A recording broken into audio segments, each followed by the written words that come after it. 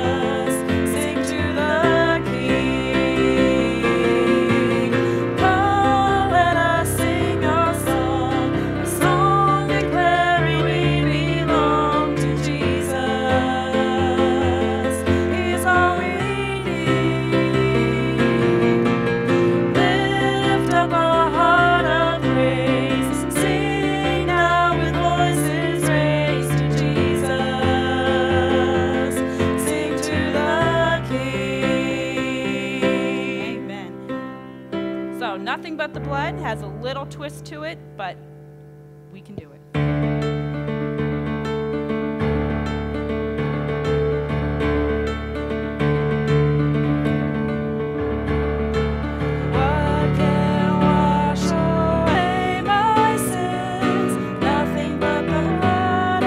Jesus.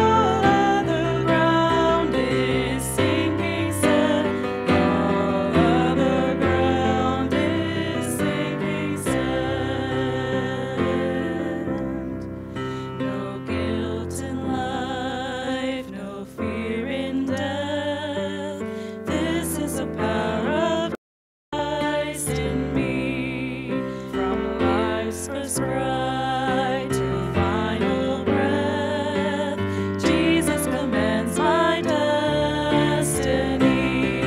No power of hell, no scheme of man can ever pluck me from his hand till he returns or calls me home.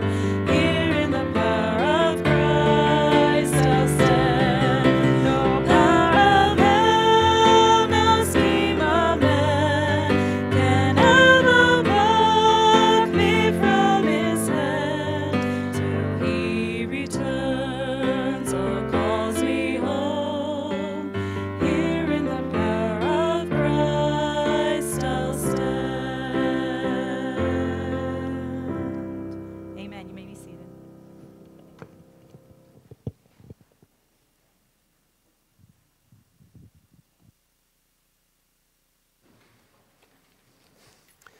Well, good morning, folks. I'm going to stay down here this morning. How's that? Okay. Some of you are excited about it. Some of you are scared. I'm not sure which. That's all right. I'm not going to go there. If you have your copy of God's Word, go ahead and turn to Philippians chapter 4. We're going to finish up Philippians today. So it'll be interesting encounter. It's been an interesting, just kind of a reminder. I don't know if you're familiar with your calendars. I don't know if you know what tomorrow is. Probably the most significant day on the Jewish calendar. No, it's not Passover. It is Day of Atonement, Yom Kippur. That was a day, and if you want to learn more about it, I'd ask you to check out Leviticus 16, kind of lays out the rules for what they were doing in the celebration, but it's where the term scapegoat, ever heard of a scapegoat? That's where the term comes from, is this actual event that took place as a celebration in Jewish history of God's forgiveness. They would sacrifice a lamb for the sins of the people after the priest would pray over the sins, and then he would pray over the sins of the people and in a sense and then lay them on this goat that they would then release into the wilderness, and that was the scapegoat. And so that's what we sell it tomorrow. And I don't know if they're going to do that in Israel. Hopefully somewhere they will, but that's where that comes from. That is a significant, very significant holiday in the Jewish tradition, but also for us as believers in Jesus Christ and believers in the Bible, that reminds us of the incredible sacrifice that our Savior gave for us so that we can celebrate Him and what He's done in our lives, the forgiveness that He offers us by taking our sins and removing us as far as the east is from the west, remove them from us as far as the east is from the west. But that's free. That's not really part of the message. That's just a freebie, okay? That's my public service announcement for today. All right, let's go ahead. If you have your copy of God's Word, we're going to look at Philippians 4, verses 10 through 23. If you're able, stand with us in honor of reading God's Word this morning. Philippians 4, verses 10 through 23, as we finish out the chapter of this work that Paul writes for us. And the apostle says, "But I rejoice greatly, in the Lord greatly, that now at last you have revived your concern for me. Indeed, you were concerned before, but you lacked opportunity. Not that I speak from want, for I have learned to be content in whatever circumstances I am. I know how to get along with humble means, and I also know how to live in prosperity. In any and every circumstance, I have learned the secret of being filled and going hungry, both having abundance and suffering need. I can do all things through Christ who strengthens me. Nevertheless, you have done well to share with me in my affliction. You yourselves also know, Philippians, that at first, the first preaching of the gospel after I left Macedonia, no church shared with me in the matter of giving and receiving, but you alone. For even in Thessalonica, you sent a gift more than once for my needs. Not that I seek the gift itself, but I seek for the profit which increases to your account. But I have received everything in full and have an abundance. I am amply supplied, having received from Epaphroditus what was you sent, a fragrant aroma, an acceptable sacrifice, well-pleasing to God. And my God will supply all your needs according to His riches in glory in Christ Jesus. Now to our God and Father be glory forever and ever. Amen. Greet every saint in Christ Jesus. The brethren who are with me greet you. All saints greet you, especially those of Caesar's household. The grace of the Lord Jesus Christ be with your spirit." Would you pray with me? Father, we thank you for your word. We thank you for the testimony of the apostle as he speaks to us today. I pray, Father, that as we spend some time in your word today, the Holy Spirit would continue to empower us, speak to us, and enable us, Father, to truly hear what you are saying to us today.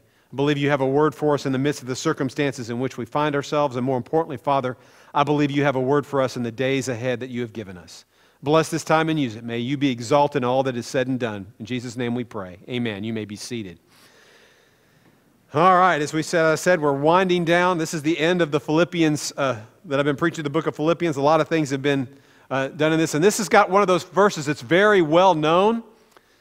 in 4:13, but very, how shall I say this in a kind way, misquoted and misinterpreted. I've seen it on a lot of posters that are nice, and the one I remember is of a cat reaching up. I can do all things, and he's trying to get, I don't know if he's trying to get food or what, you know. I don't really think this verse is about a cat trying to get a toy. But anyway, I think it's about something more significant. We're going to kind of unpack that for you here in just a few moments, just to kind of look at it, because I think this is a very powerful text that teaches us a lot about what we are to expect as followers of Christ and where God will take us and how God can use us and where we find our strength and our sustenance in Him. And I hope you find what God says to you today as being something that pushes you forward and gives you strength. Because I would say we're in a little bit of an uncertain time in our lives. Would you agree with that in our culture? I'm going to ask a question. How many of you are tired of masks? That's kind of unanimous. I think we could run on that campaign platform. I think so, yeah. But we're tired of them. And we're just tired probably of all the stuff that we've dealt with over the last several months as all this has kind of worn on us, and I understand that, and we all are dealing with it. But understand this, that God is in control and God knows what He's doing, and even in spite of that, God is still at work. Did you know that God didn't quit doing what God was doing just because of a little pandemic? God's still God. He's still in control. And that's what we're going to look at here, because Paul was going through a time, as many of you know, the book of Philippians, which is kind of interesting. If they did a poll, they've done it before, and they do it every now and then. What is the most encouraging book that Paul wrote? That's it. Philippians. It wins hands down every time as the most encouraging. And probably it's because of 4:13. That's one of the most well-known, everybody, that's encouraging. And yet it was written when he was in jail. The apostle had been given the command, as we've talked about this before, to take the gospel to the ends of the earth and to share the gospel with Gentiles, with people who are not Jewish, of which I am, and many of you are as well. And I'm very grateful for the apostle's ministry and mission that he was faithful to fulfill. And yet, I can't help but wonder, as he was in that jail cell and, hanging out there and trying to figure out, God, you told me to do this, and yet it's not getting done. I'm here. I'm stuck. Anybody ever felt stuck before in their life? All of us have. We've had moments where we think, God, I know you want me to do this. I know you've called me to do something, but why is it working this way? This is not the way that I have planned. And yet God always has a plan. And I would dare say that the Apostle Paul's reach for the ministry that God called him to as a missionary to share the gospel far expanded anything he ever dreamed of. I mean, I don't even know if he knew that this part of the world existed. He didn't know much about Northern Europe. He knew most about the Roman Empire where he lived. They knew a little bit about it. That was kind of where the barbarians lived, up in Northern Europe and France and England and those parts of the world where many of us are from. So he really didn't know a lot about that. He had no idea about North America, I'm pretty sure, and South America and that parts of the world. All those things were probably things that were foreign to him as he was studying, and he was sailing around the Mediterranean there, doing the mission work God had called him to do and doing those things, and yet probably wondering, was it really making a difference? And here we are 2,000 years later almost, looking at the words that he penned while stuck in prison. And understanding the great principles. So I wanted us to get that. We've kind of looked at this the last several weeks, but I really want us to think about what God is able to accomplish even when things don't go according to our plans. And I've learned something in my brief years on planet Earth and my time as a follower of Christ, that oftentimes God does the most amazing things that God does in and through the life that I've been given, but He doesn't do it the way I would have Him do it. Anybody else ever experienced that? He often does things in ways that I don't expect. He often accomplishes things in ways that I thought, well, God, if I were to plan it, but God never asked my opinion. Did you ever ask anybody else's? He never asked me what I think. He just asked me to do and be faithful to Him, and that's the call that we all have as followers of Christ in our life. So as Paul is struggling with this, as he starts this out in these first few verses, he says, he's talking about his concern for the church of Philippi. He has a great love for this church, and you'll kind of get to why here in just a few verses. He said, I'm grateful you've revived your concern for me, you've given to me, you've shown support to me, but I don't have any wants or needs. This is a guy in jail, and he said, I don't have any wants or needs. Now, if I were in jail, I think I'd have some wants and needs. How about you? Like real food would probably be one of them. Freedom, a lot of things, but he says nothing. I don't speak from want, he says in verse 11. And this second half is one of those things. For I have learned to be content in whatever circumstances I am. Anybody ever struggle with contentment in your circumstances? besides me? It's a challenge sometimes, isn't it? Sometimes we focus more on where we're going to be than where we are. Anybody else ever deal with that? Sometimes as churches we do this, sometimes as believers we do this. We're more, well, one day we'll do this. And there's nothing wrong with looking to one day, but sometimes we need to be content with who we are and who God has called us to be and how God can use us where He has placed us. Because sometimes it's in the middle of the muck and the mire and the mess of the life where we find ourselves that God is able to do what only God can do in and through us. Because He accomplishes what He's able to accomplish, sometimes not because of us, but sometimes in spite of us. You ever been there? Seems like I'm there about every other day. God's able to do things and accomplish things. And Paul was probably, though he's stuck in prison, though he can't do the things he feels led to do, he's not preaching, he's not out amongst the people doing what he felt God called him to do, he is trying to be faithful and trying to focus on what God has called him to do. And he understands in the middle of all that even though he has all this, he doesn't have everything he wants, he knows that God is able to accomplish what God is able to accomplish. And he has learned to be content wherever he finds himself. Now, content doesn't mean a smug self-satisfaction where I don't care about anybody else. It means I'm content and I'm grateful for what God has given me in these moments. That's what he's talking about here. My hope and prayer for each of us today and in the days ahead is that we learn that Christ-like contentment, that spiritual contentment that Paul is talking about here, where we understand that even though things aren't going according to plan, even though things may appear a little chaotic, God is still in control, God still loves us, and God still has a purpose and plan for your life. Some days you feel more loved by God than others, don't you? You know, some days we feel closer to God than others. We feel more in tune. And a lot of times if we're not careful, we can allow our circumstances, our lives to dictate our feelings about our faith. And that's the danger, is feelings and faith don't always tell the truth. Have you ever noticed, have your feelings ever lied to you?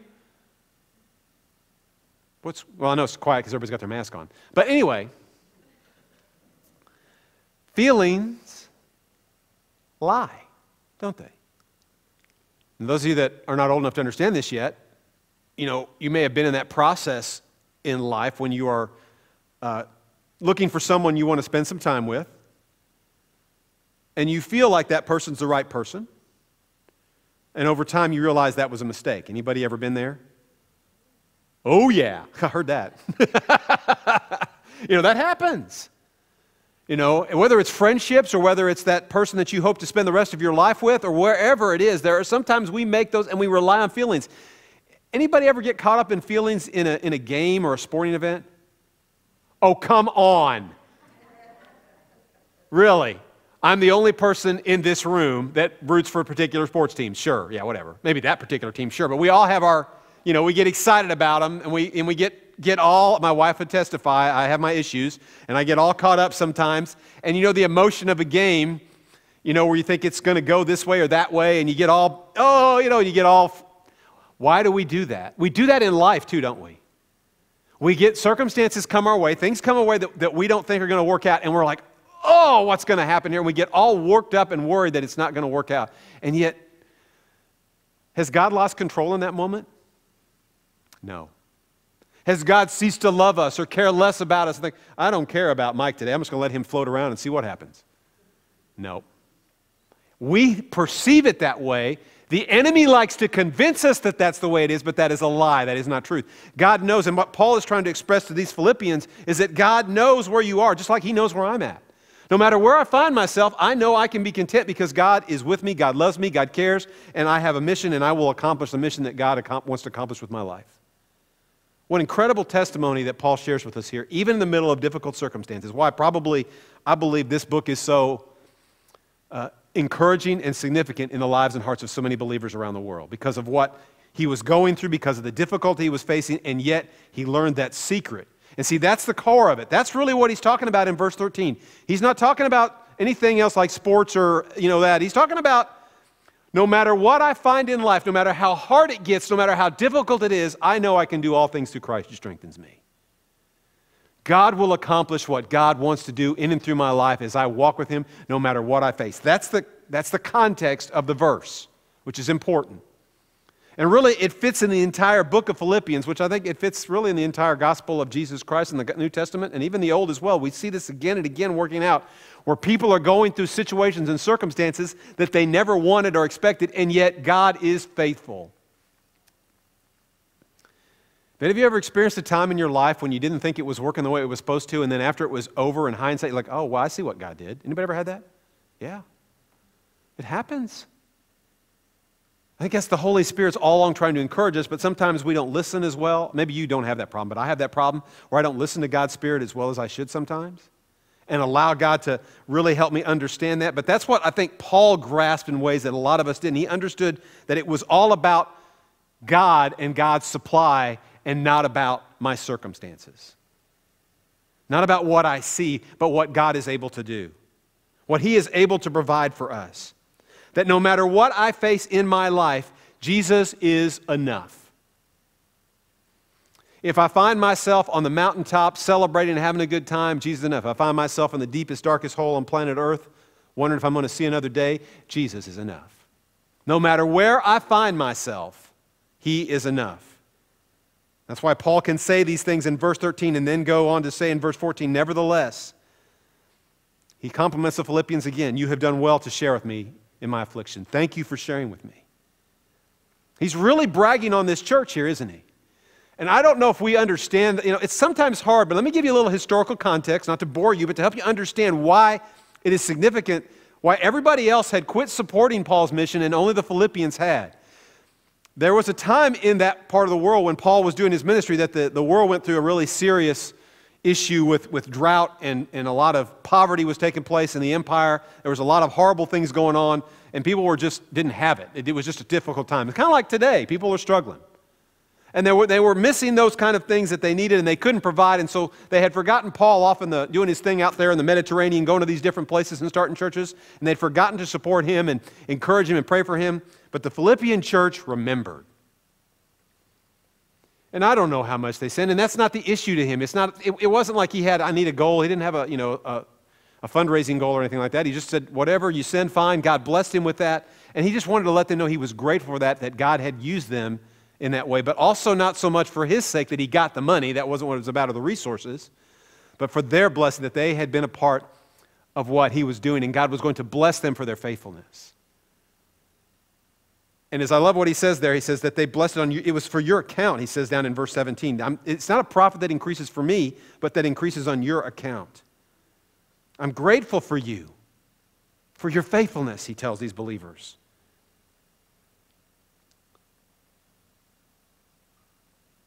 Are we mindful and grateful for the things that God has done in our lives when God has shown up when no one else has shown up? When God has accomplished what no one else could accomplish. When even though it looked hopeless, He came through. He does that a lot. Rarely gets credit for it, but He does, doesn't He?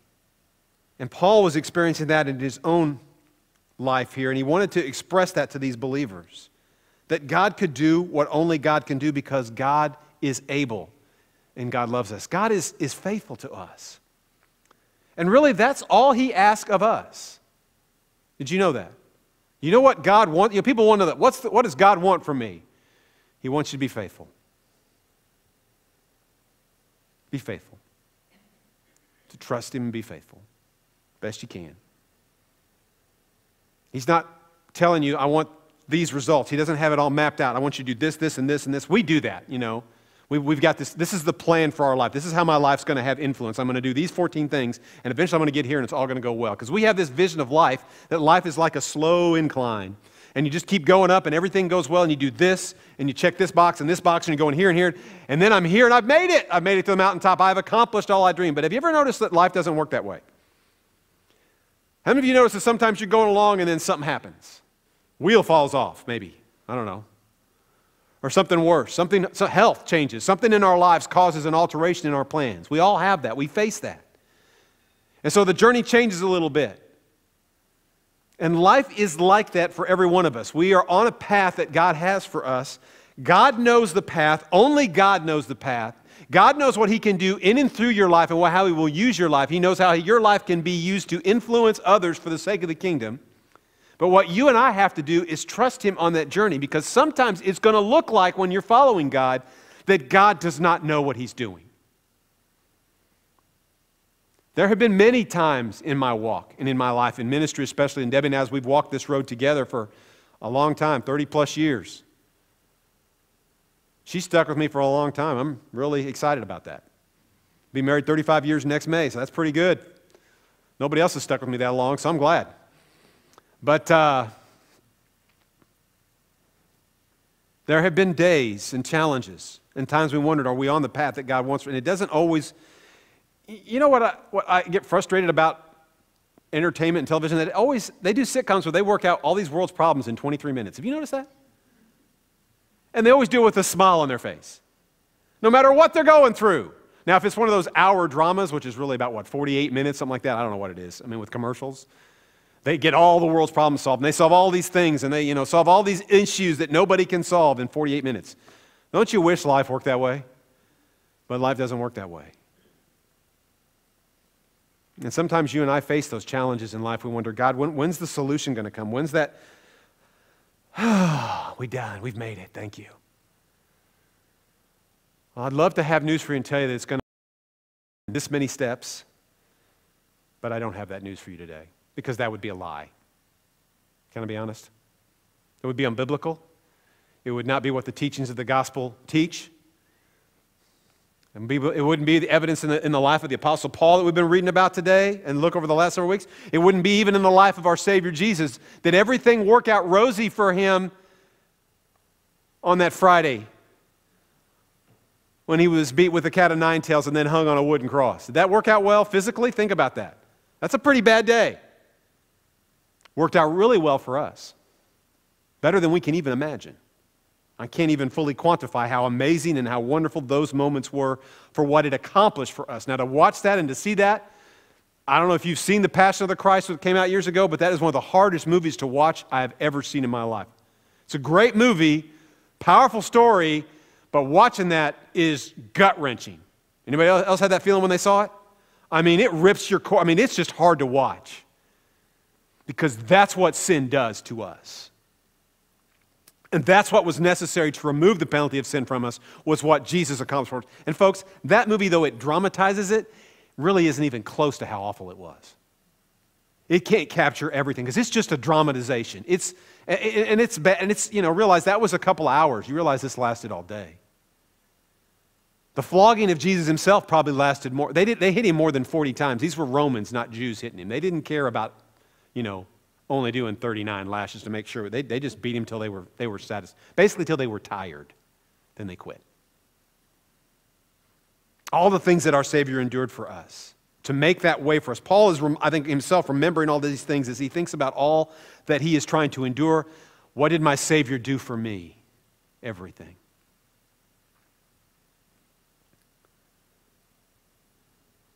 And that's why he says, I'm amply supplied. I've got all I need. Thank you for what you've given, but don't worry about me. I'm good. God's taking care of me. Yeah, I know I'm in prison, but that's okay. God's got this. Wow. When suffering comes my way or your way, can we be like that? I pray we can. It's hard, because I'm more like the Israelites. You remember the Israelites in Exodus? You want to know how not to respond to God? They give us a real good demonstration in Exodus. Because God got really mad at the Israelites in Exodus, if you remember. They started complaining about stuff. We don't complain, though, do we? Never. Whatever. Anyway, they started complaining, and God was getting really irritated. God had done all these things to provide for them, and they started complaining, and they really got to this point where God was giving them manna. I mean, food came out of the sky every day, basically. Now, not loaves of bread, you had to make it into bread, but it came out. You're in the desert. You're in the wilderness. I mean, there's nothing there. There's not trees growing around. I mean, it's just dirt. I mean, rock. And this stuff falls from the sky. They're able to make food every day. And then when they need water, they go to a rock and water comes out. I mean, really? They're in the desert, basically. And then they complain to God they want some meat. He's taking care of them. He's provided it. they start complaining. And then they start complaining against Moses and Aaron, and they start complaining, and God gets really irritated, and God's about ready to take them out. And Moses talks him out of it, is how the scripture reads. No, God, please, what will it say? And you can find that in, I remember the chapter off the top of my head, but you can find that in the book of Exodus. And that whole struggle, God was frustrated, and it was their complaining and their lack of gratitude that was what got to the Spirit of the Almighty. I think that's a pretty good warning for me and for you.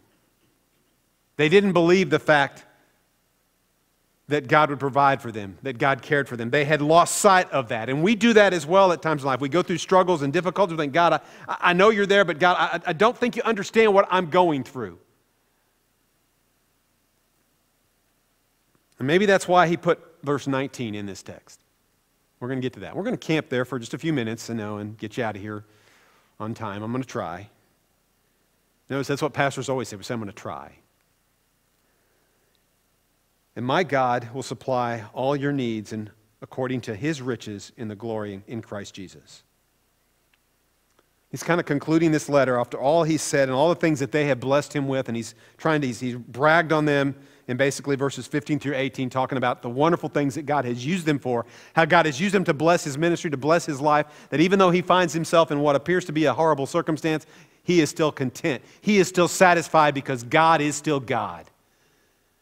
And nothing is changing that. Circumstances don't change that. My emotions don't change that. God's identity is not changed by who I think he is. He is who he is. And what I have to learn in my walk with him is to understand and believe that truth. And then he just throws this out there. And I don't know if you've ever really dived into this, and I'm going to just dive into it for just a few minutes. I don't have time to, this is a sermon in and of itself. And that scares you when a pastor says that, doesn't it? Start looking at your watch. But my God will supply all your needs. Now, needs are different than wants. We know the difference of that, right? We try to teach our kids that too, right, parents? But sometimes we lose sight of the difference between needs and wants. What do I need? I need food. A certain amount of it. I need water.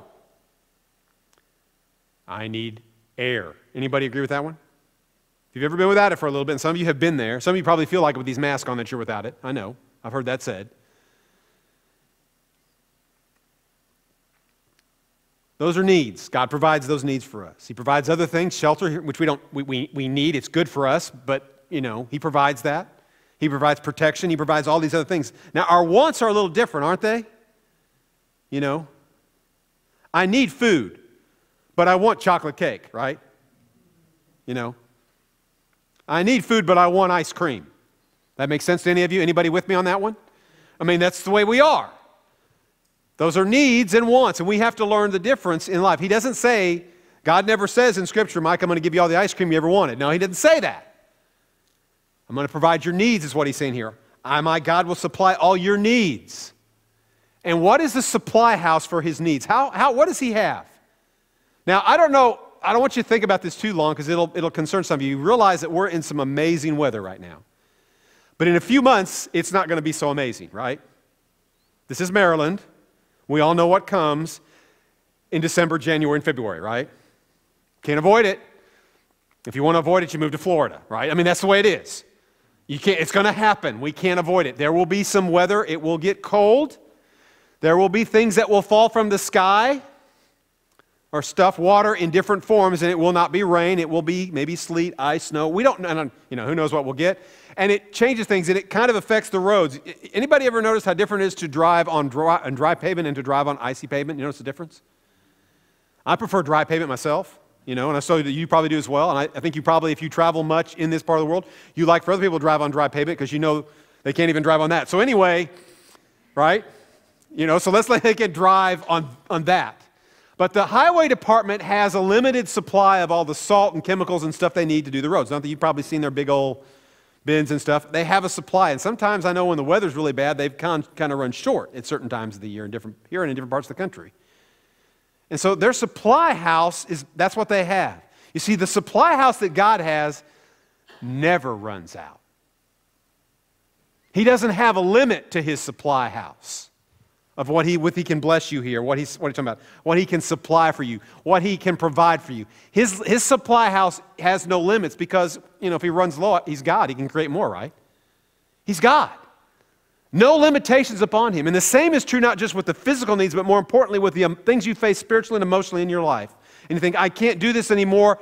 I've ran out of energy. I can't do it. God can supply your needs, brothers and sisters, according to his riches and glory in Christ Jesus. Now, what kind of riches and glory does God have?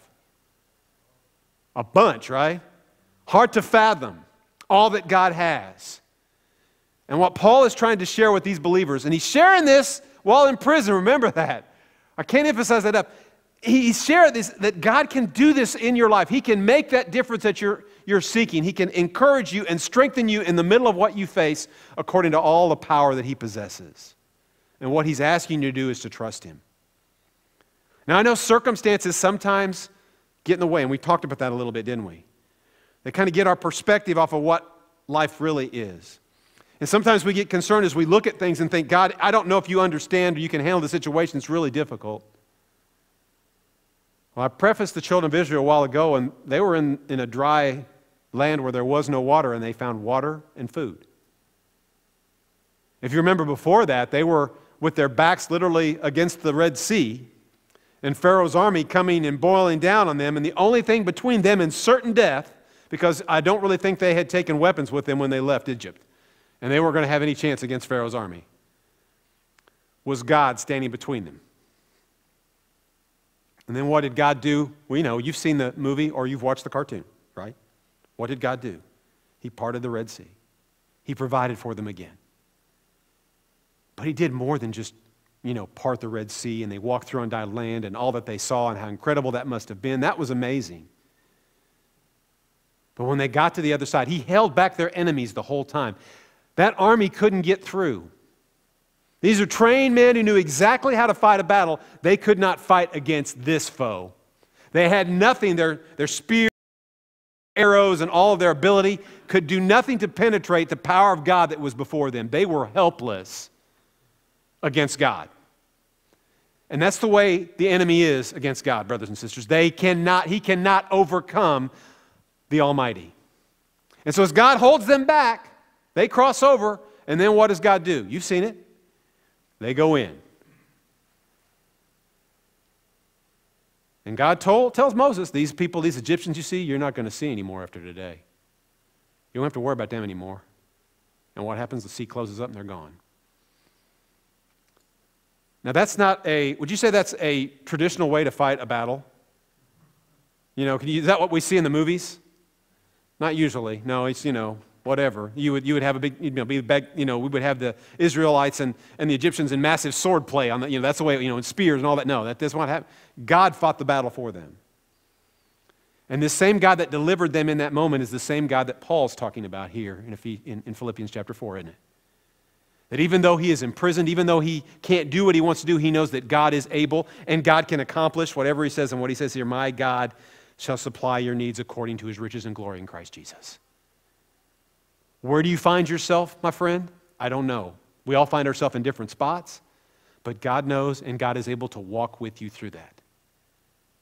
And that's the hope we have as followers of Jesus Christ. That's the encouragement that we have as brothers and sisters of Jesus, our Savior. Did you know that? We are members of the family of God. Jesus is the Son of God, and we are now God's children. So what does that make us to Jesus? Anyway, let's just let that stew for you for a while. It's fun. And this God who is able to accomplish all these things is asking you to trust him. Just like Paul was asking the believers in Philippi to trust God, to know, I'm grateful, but trust God, he will accomplish what he accomplishes. And in the middle of the mess that we find ourselves in as a world and as a culture and all the things that make our life uncomfortable and different, know that God is still God, and God is still in control, and God will accomplish what God will accomplish as we trust him. What will it look like on the other side of this? Not a prophet? Don't know. Ain't got any for you. Can make assumptions, can make analyze things and figure some things out and make guesses, because that's all they are. And that's real. Anything anybody else tells you, that's all it is a guess. And you know how often guesses are right. Sometimes.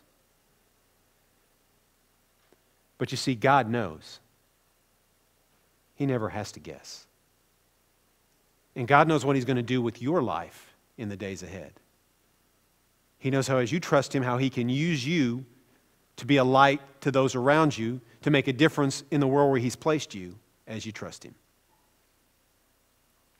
So I guess as we close up here, we really are, it comes down to one important question that we all have to ask ourselves pretty much every day in our walk with our Savior, which Paul, I think, answered this question pretty much from the beginning. Do we trust Him with our life? And we trust Him with our eternal life, right? If we're a follower of Christ, we believe that God can save us from hell, right? That's what we believe. We place our trust that He can deliver us from and forgive us of our sin, deliver us from the eternal punishment of hell. He has the power to do that. We believe that. We believe the cross accomplished that. Do we believe He has enough power to do a work in our life today? Let me pray for you. Father, I thank You for this word, this time. Thank You for the apostle and his incredible example for us today. And I pray, Father, if there's one here today that has not come to know You as Lord and Savior, I pray this would be the day. If there's one that is struggling with an issue that needs some prayer and encouragement, I pray today would be a good day to find that here. Whether they be here or on the live stream, Father, I pray, Father, that You would minister through the work of the Holy Spirit in the hearts and lives of Your people to accomplish Your desires in our lives. That we might learn to trust You, not only with our eternal security, but with the details of life, knowing that You are able to accomplish more than we ever imagined. Thank You for being faithful. Thank You for being King. And thank You for loving us. I ask all this in the name of Jesus. Amen. Would you stand as we sing our time of invitation? As God has spoken to you today, this is your time to respond where you are. And I've got my mask if you would like to talk or pray, so feel free to come forward if you feel led to do that. Chelsea? Jesus paid it all.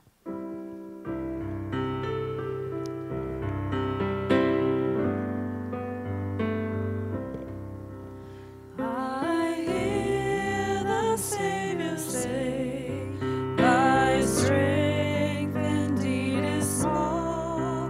Child of weakness, watch and pray.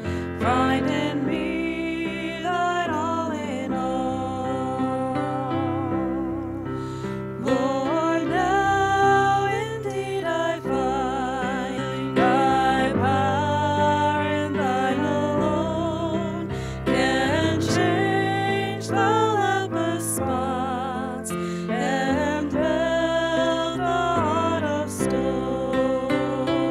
Jesus paid it all to Him I owe. Sin had left a crimson stain, He washed it white as snow. Sing the chorus again. Jesus paid it all to Him I owe. Sin had left a crimson stain, He washed it white as snow. He washed it white as snow.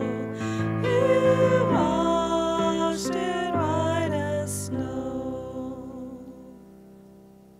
So much for joining us here today, and for those who join us on the live stream as well, we're just grateful that you're with us today and we can celebrate what God is doing in our lives. So would you join me in a word of prayer, and we'll let you go. Father, we just thank You for this time. We thank You for the opportunity that we have to be here and to worship You. We pray that You are exalted for our time of worship, that You are honored by the word that was spoken and the hearts that we have been encouraged by Your presence. We thank You for all that You do. Bless us and keep us focused upon You. We ask this in Jesus' name. Amen.